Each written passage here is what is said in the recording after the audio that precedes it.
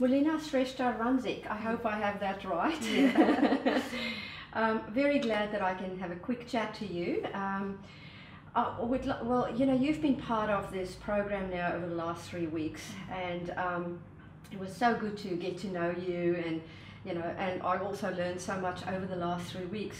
But before we talk about that, tell me just a little bit about your organisation and how you fit within that organisation. My organization is Industrial Enterprise Development Institute. And you guys are in Nepal, Yeah, right? it is in Nepal. Yeah, it is Nepal in Nepal. Yep. It is a national level organization, and it is an autonomous organization, but supported by a by our Nepal government. Okay, so it's government supported. Government yes. It works with government support. Our main focus is entrepreneurship development. Yes. We work for all type of entrepreneurs, men, women, both. Yes.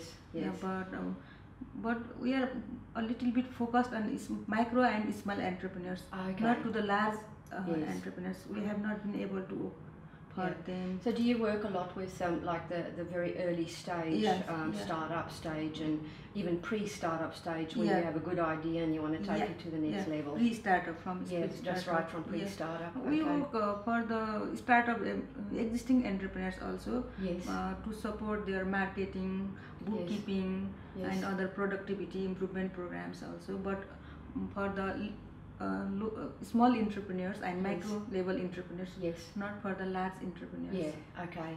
Now, tell me about you know, you're an entrepreneurial leader because you develop other women entrepreneurs and just entrepreneurs in generally. But tell me a little bit about your passion for developing other women entrepreneurs.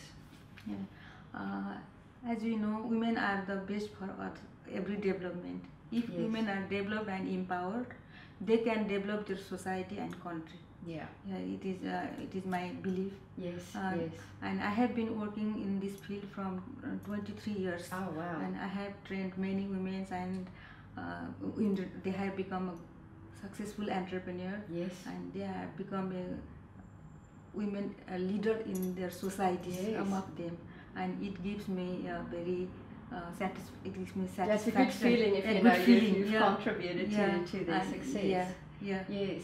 Now, I mean, you're an expert in your own right in the entrepreneurship field. So, but you know, it's been 3 weeks now. We've had about 30 various presenters and workshop presenters and skill providers, and we've done site visits, and we visited accelerators and incubators and so forth. So there's so many things, but what stand out for you about maybe a couple of things that you've learned that you can take back specifically? Because there's a lot of things, but you know, not everything applies, so just maybe 1 or 2 things. I'm very impressed with many ideas, like mentoring and crowdfunding, angel investment and incubation, and then global presenter on global women and development.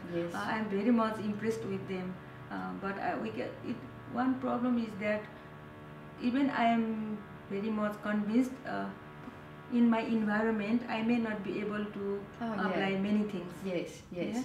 So what are the things that stand out for you that you can apply, do you think? One idea I like is mentoring. And even in mentoring, we also trying to do mentoring, but now we knew that it was not mentoring, just some counseling. It was coaching, it was really coaching, and we did the whole workshop on what it is, the components, and this is how you do it, and so forth. What do you think about the information technology or the digital side of things, in terms of using that for businesses to grow their business? Do you think that's something that Nepal can use very well? Yes, we think, and now when we are developing our strategy, we have take this point also. Because today is a big strategy day for us to develop that strategy. It is very, it is cost effective also if you know to use well.